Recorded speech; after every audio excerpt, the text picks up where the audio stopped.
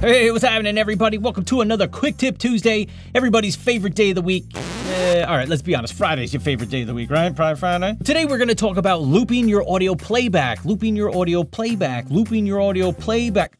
Psych, gotcha. Did you think it was looping? So looping your audio playback. Why? Because when you're trying to adjust your audio levels, maybe play with EQ a little bit, makes it a whole lot easier if you can just have that audio looping back and forth. So that way you can make your adjustments, listen to how it sounds, and you don't have to keep stopping, put the playhead back, play through it again. Stop, put the playhead back, play through it again, right? Who wants to do all that? So let's jump into Resolve. I'm gonna show you how to loop your audio. So here in DaVinci Resolve, you need to be in the Fairlight tab. So click on the Fairlight tab down here if you don't see that. And I just have a clip in here. We're gonna play through this. And if I hit spacebar, it'll play through and just continue on playing through. Let's see what we got so far. The word on the street is that you wanna know how to loop your audio. Well, here's how you do it.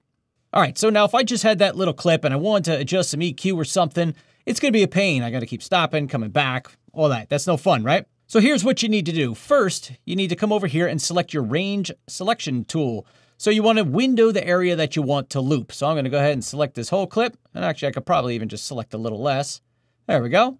The next thing you need to do is come up here to this guy, which is your loop. Go ahead and turn that on. The next thing you want to do is use Alt if you're on a PC or Option if you're on a Mac and the /. You should see it on the screen here.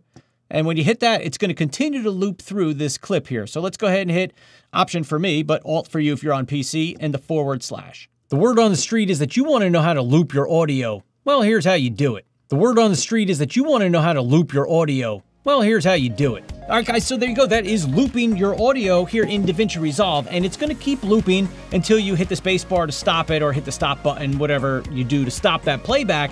Then it's going to cancel that looping. So you'll have to hit your Alt or Option / if you want it to start looping again. Otherwise, it's just going to play through your timeline like you normally would. So if you found this helpful, go ahead and give this video a thumbs up for me. Subscribe to the channel if you haven't already. And I look forward to seeing you in the next Quick Tip Tuesday video or Thursday. Don't forget, Thursdays we got videos too. I'll see you guys. Peace.